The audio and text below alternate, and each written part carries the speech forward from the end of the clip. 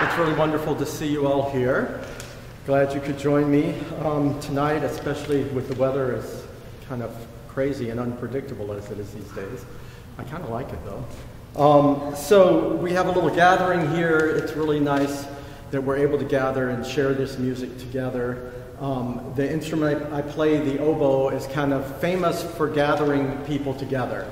At the beginning of an orchestra concert, of course, we give the tuning note, and that signals to the audience that the concert's about to begin, everyone get in your seats and get quiet, whatever.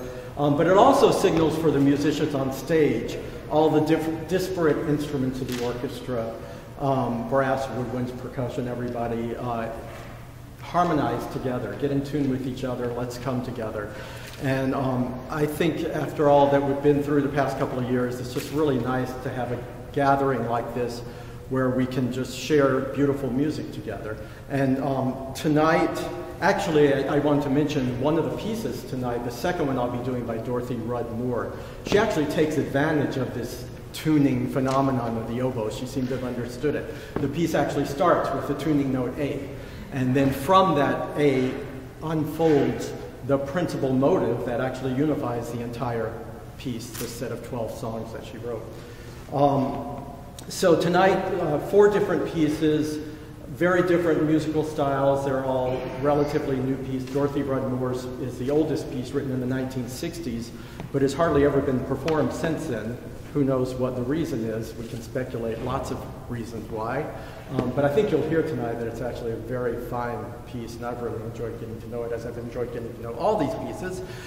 Different styles, there's some provocative things here, but for the most part, I think all these pieces are healing, and I think it's nice to be together and enjoy the healing power of music together. If you do want to find out more about these pieces, you hopefully all got programs, but I did put the QR codes there, and you can scan and get that on your phone. There's actually extra information there that's not in the printed program, and also for those of you who really are interested in these composers and what they're doing, I have all the links, hyperlinks, so you can find out as much as you want about them through those hyperlinks, which I encourage you to do. I decided to do this performance tonight as a way of celebrating a milestone for myself. I realized I've been here at UNLV for 35 years, teaching and playing the oboe. So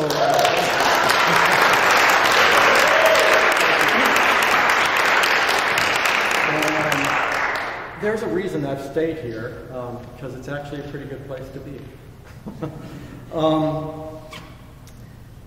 I decided to celebrate that 35-year milestone just doing what I've always done, playing new music, music by living composers for the most part, and American composers. I've made a personal commitment to do that my entire career. And some of my friends out in the audience that I see here, I know you have done that too.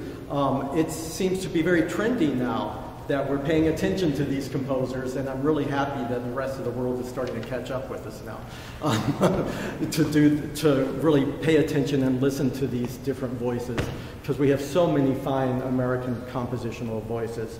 I also wanted to celebrate the work I've done with students. So all the performers tonight on the program with me are people who have been students of mine over the years. Even the first piece I'll be doing with Spencer Baker, he was in my class 25 years ago, and he was a star back then. I think he was the only one in the class that actually turned all his assignments in on time. But I'm really enjoying sharing the stage with these people. There will be an intermission after the first 3 pieces, and then the last half of the program is just a single piece that's about 20 minutes. Kincaid Rabb, one of our own graduates of UNLV, wrote a really interesting piece that I think you'll enjoy. And then I did want you to know that we will have a reception afterwards, And so don't bug us in the green room. We'll pack our stuff up really quickly and we'll get out there. But I'd love to talk to you, and I know you probably will want to talk to some of these composers and performers as well. So I'm going to take a couple of minutes to toot a couple of notes back there, but I'll be back and we'll start the show in a minute, okay? Thank you.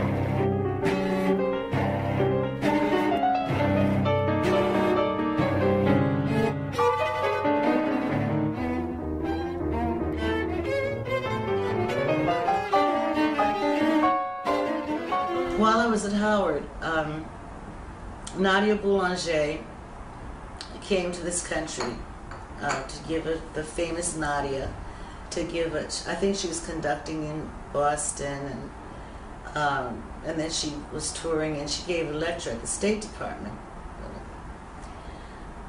State Department Auditorium is what it's called. So I decided to take myself over there, see what's the big deal with this lady. Right. Because I really didn't know anything about her. Right. You'd heard of her, but. Yeah. And so I went, and she had, her English was very accented with her French accent. And I always had this feeling, I'm an American, I don't stand for anybody. I don't curtsy, I don't stand. And I noticed they were treating her with such deference. When she finished speaking, I jumped to my feet, applauding. She was. Oh, she impressed me so much. Wow. But I didn't meet her, but that's how I found out about the school at Fontainebleau, Mm-hmm, mm-hmm. And so I wrote and applied, and make a long story short, I was accepted. So that's how I happened to go study with her. And I was very lucky because she was my composition teacher. Because other students, every student couldn't have her, but I see. Is it right there at the castle in Fontainebleau? So you lived there in the school. The school is that whole area, and because I've been there and I just found it fascinating. It's like and on the castle. streets surrounding it is where the apartments were, or for the students. I see. Yeah. Did you ever meet Louise Talma, people like that there? Well, that was before you. Yeah, it was before my time. But the interesting thing, though, is that Mademoiselle Boulanger, when I was coming to New York, she gave me two names to get in touch with: Louise Talma and Stefan Volpe. Ah, isn't that interesting? That is interesting. But anyway, she was very encouraging. I've never forgotten. She looked at my so-called Symphony No. 1 and said, "My dear, you're too young to write a symphony." But I had written another piece, which you've probably seen in there, the songs from the Rubáiyát. Right. And I Is had that the oboe? Yeah, voice and oboe, and that was supposed to be done on a concert at Howard by Evelyn White, and the oboe's last name was White also, but they weren't related. But for some reason, it didn't take place. But at the same time, I was involved in a musical called Race for Space.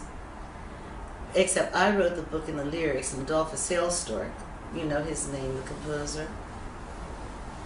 Sounds somewhat familiar. Yeah, his music's been done on. He's not an ACA member. He wrote the music, and I also started it. So I had a very busy senior year with writing the symphony and this and that. But she saw the songs for voice and oboe, and she really liked them. And so she told the proctor to come and tell me this. So he came one day in the lunchroom to tell me that Mademoiselle would like to have, there are 12 quatrains that I set. You know, that book by Fitzgerald, the translation has 105 quatrains. And the biggest part was narrowing it down to just, I had 48, then I had 36, and then I got it to 12. And to make a continuous storyline with those, using those 12 poems. Mm-hmm, mm-hmm. So he said, now they had student concerts, but they had evening concerts in the Jeu de Paume at Fontainebleau. Mademoiselle would like to have your work done on an evening concert, but she only wants 6 quatrains done. And I said, tell Mademoiselle, we have to do the whole thing or we can't do it at all. Oh, wow. So they did the whole thing.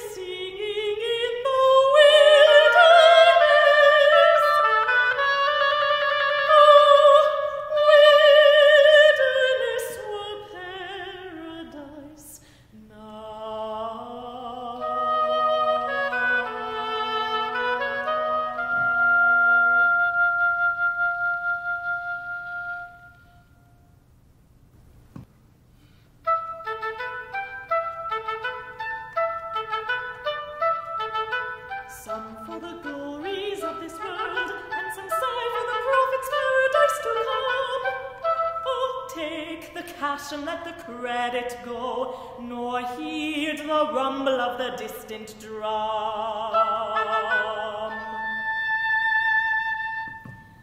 The worldly home set their hearts upon turns ashes, or it prospers,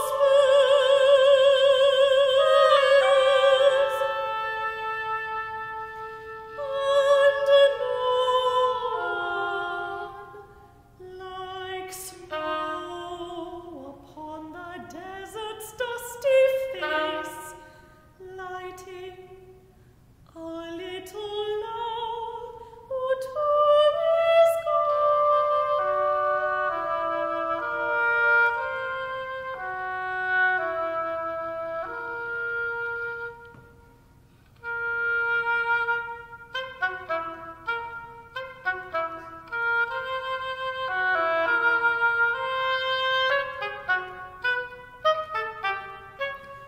Oh, my beloved, fill the cup that clears today past regrets and future fears. Tomorrow, why tomorrow? I may be myself with yesterday's 7,000 years.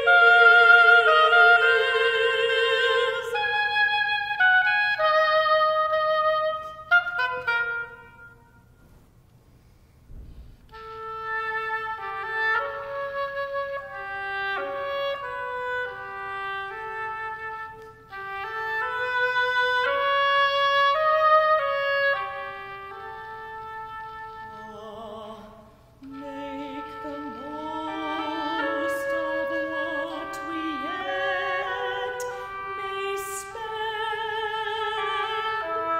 before we too into the dust descend.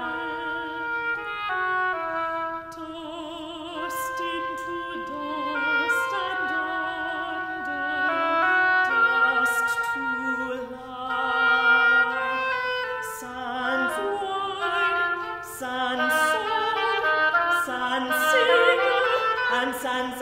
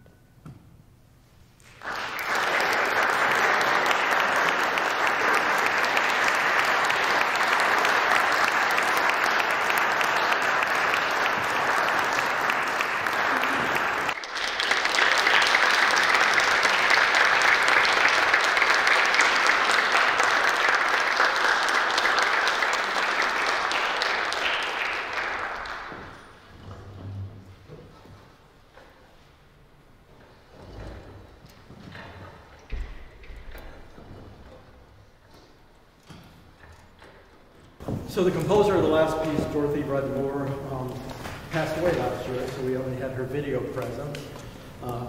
Phil, the composer of the first piece, is living in Chicago and couldn't make it here. But we're very fortunate that the composer of the next piece is here. And I'm so excited. He's one of our newest faculty members here at UNLV. So Viet Cuong, please come up and introduce yourself.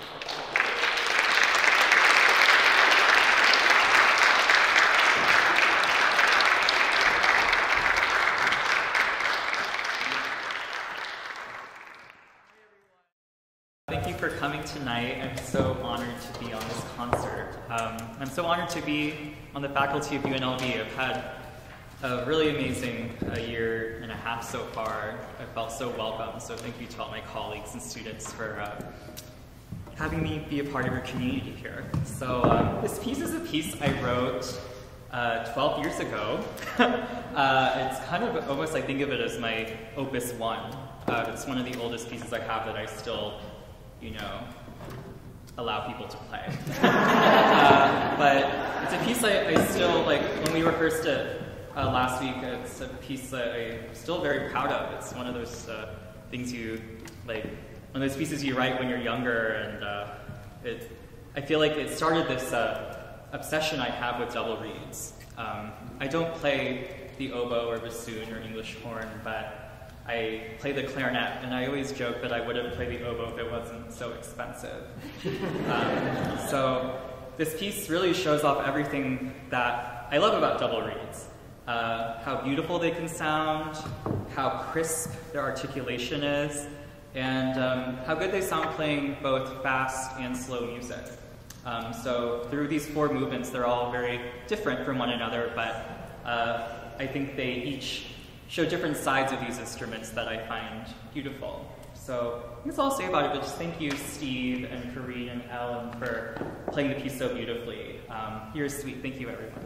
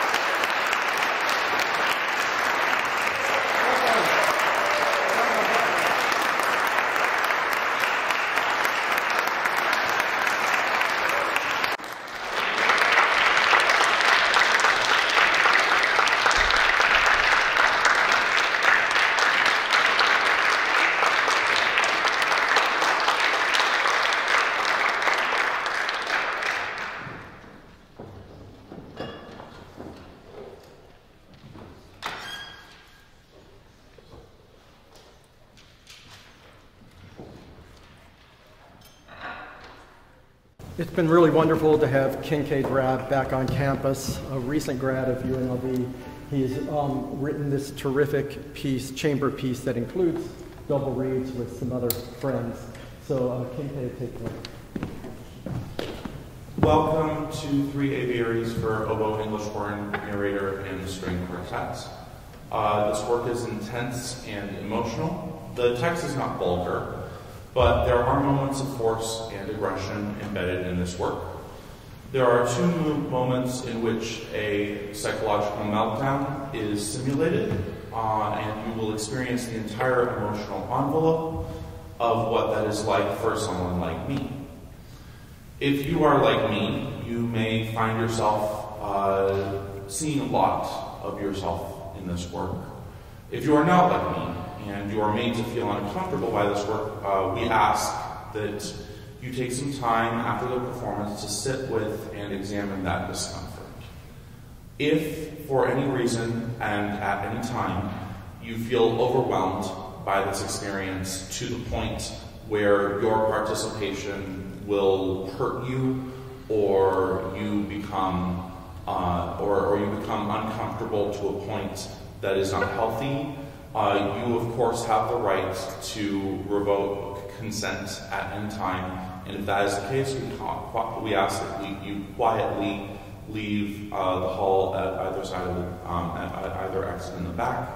And if that is the case, I will do my best to try and find you after the performance and connect with you about anything that you may have, or may or may not have to say.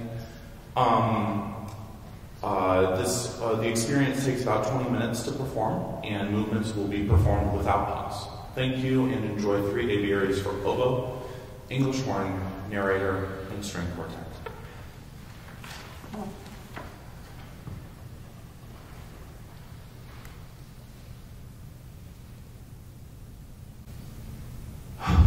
There's so much to do.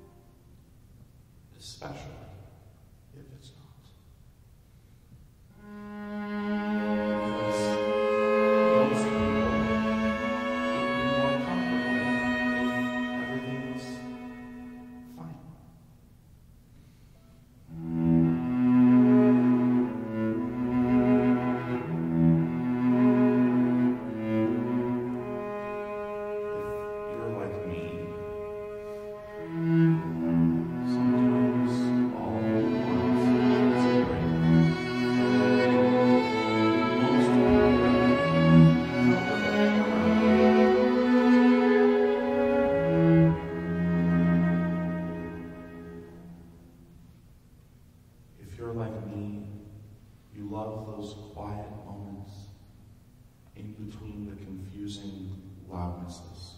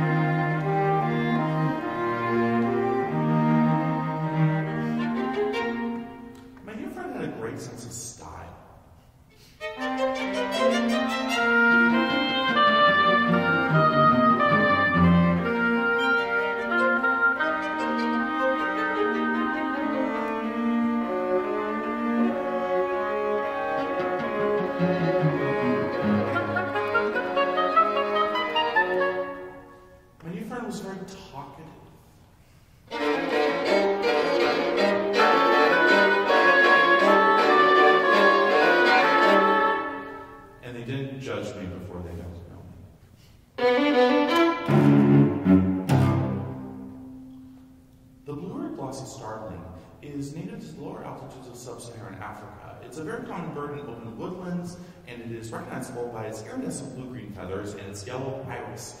Highly gregarious, known to form large flocks. The blue-eared glossy starling has a range of musical or graded calls, but most familiar is a nasal that.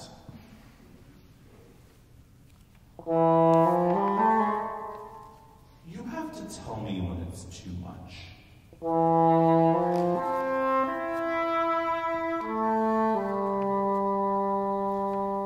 Because I'm like me, I can't always know when you've heard enough information about something. Sometimes I feel like that one scene from Kill Bill in which Daryl Hannah's character Al Driver goes to purchase a one-of-a-kind Atory Monzo sword from Bud, Bill's father. Fun fact, Daryl Hannah is also like me.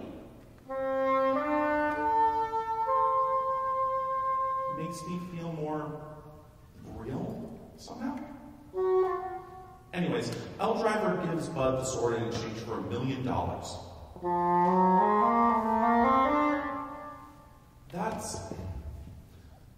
That's a lot of Magic the Gathering cards.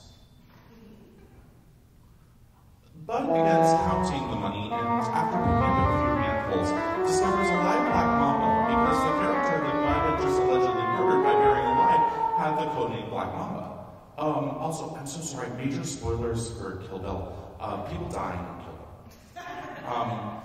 Most characters actually brutally die in Kill Bill. So anyways, the Black Mamba. The snake, not Uma Thurman's iconic character. attacks Bud, biting him in the face a few times before he collapses to the ground and dies from the statements. While the Black Mamba's neurotoxic venom does its job on Bud, Daryl Hannah's character sits down and reads what appears to be the Wikipedia article on Black Mambas transcribed by hand into a tiny little notebook to the man dying of a Black Mamba bite. So, if you ever feel like Bud, suffering as I'm like Daryl Hannah's character, telling you fun facts about tea cultivation or read quintet music, tell me, because I can't tell that you're dying from a stick bite.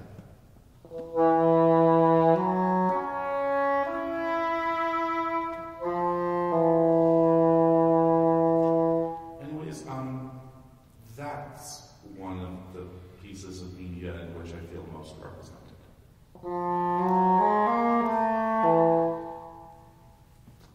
You're allowed to laugh.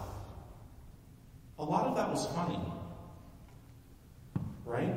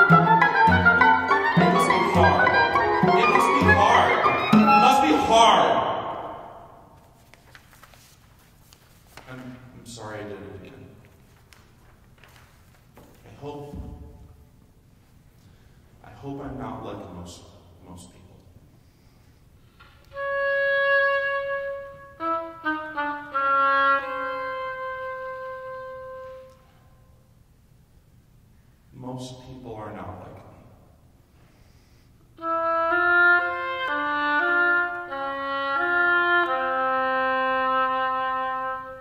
Most people do not like people like me.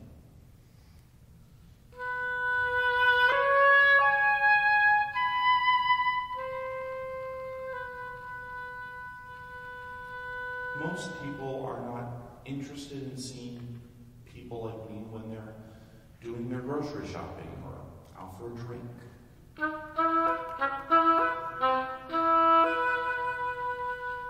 Most people are not interested in hearing what people like me saying when we talk about things we're passionate about.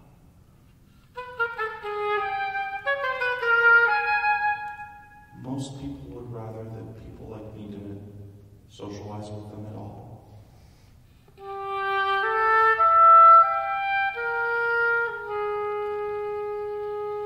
Most people don't want to be compared to people like me. Most people think people like me will never grow up.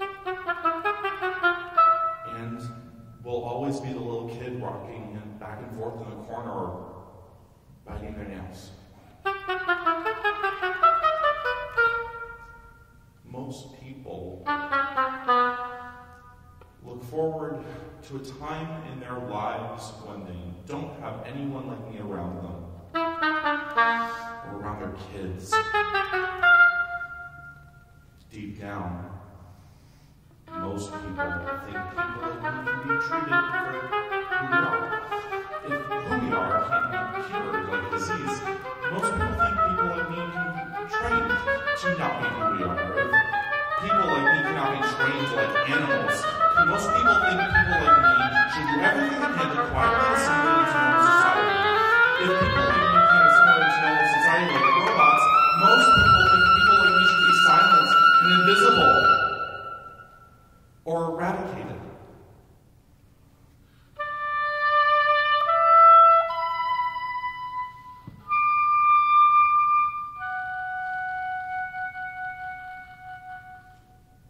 Most people don't want people like me to be people like me.